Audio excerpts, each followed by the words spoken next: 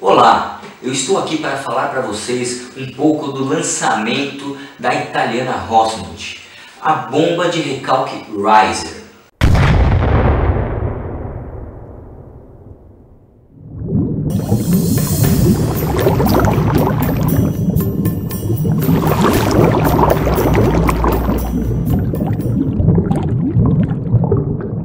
Agora eu gostaria de falar um pouco para você dos diferenciais desse grande produto, a bomba RISER da italiana Rossmont. É uma bomba extremamente pequena, as dimensões dela são de profundidade 125 mm por 127 mm de altura por 80 mm de largura. Então é uma bomba muito compacta, é uma bomba de 3.200 litros/hora, ou seja, compacta e potente. É uma bomba extremamente resistente, é a única bomba do mundo a ser controlável, ou seja, você consegue realizar o controle de fluxo dela através do seu controlador waiver.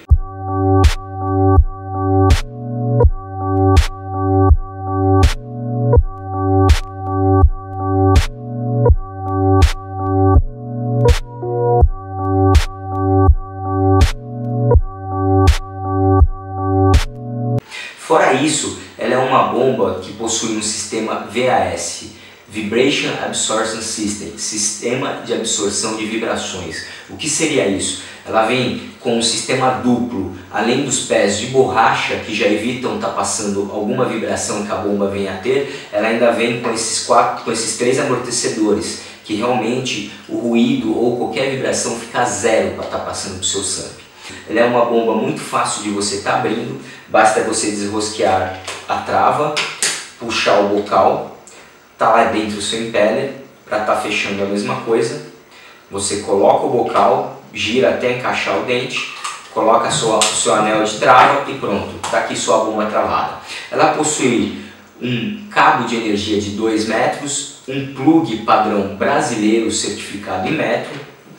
Ela é uma bomba que consome muito pouca energia. O impeller dela é de aço, impeller de cerâmica, tá? O eixo cerâmico é um impeller muito resistente. Você tem aí bomba para muito tempo, tá?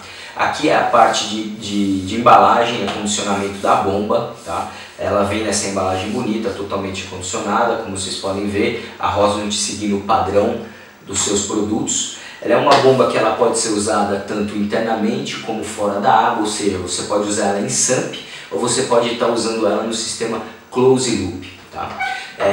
Quando eu mencionei que ela pode ser comandada através do waiver, o que eu quis dizer?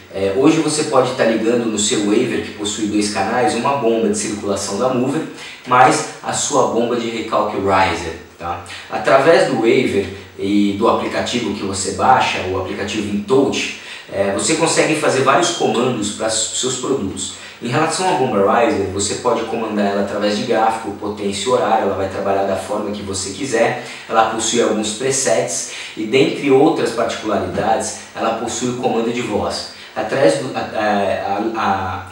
controlador waiver, você consegue dar alguns comandos de voz para a sua bomba, como Fish Food. Here we are at the Rossmont booth from MACNA 2017. Coming out and having a look at the movers here. They got the Best of 2017 award from Reefs.com.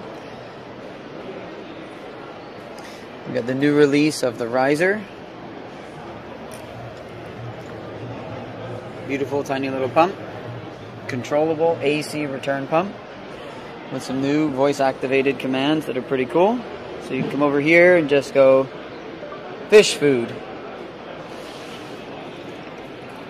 And your return line goes down to this min setting. So when you first set up the pump in the controller here in the waiver, you have a slider and you program the min flow setting so that the water is just barely trickling out of the output.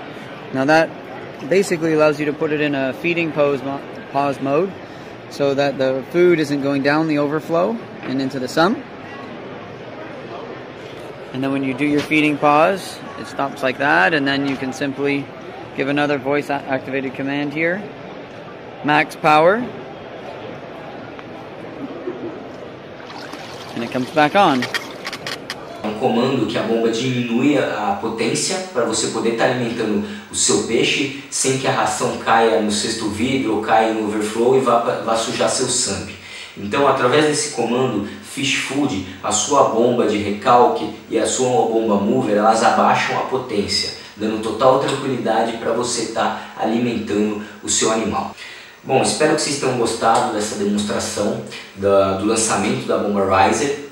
Qualquer dúvida, vocês podem estar entrando em contato conosco da AquaPro. Teremos um imenso prazer em atendê-los e agradecemos e até o próximo vídeo. Um grande abraço.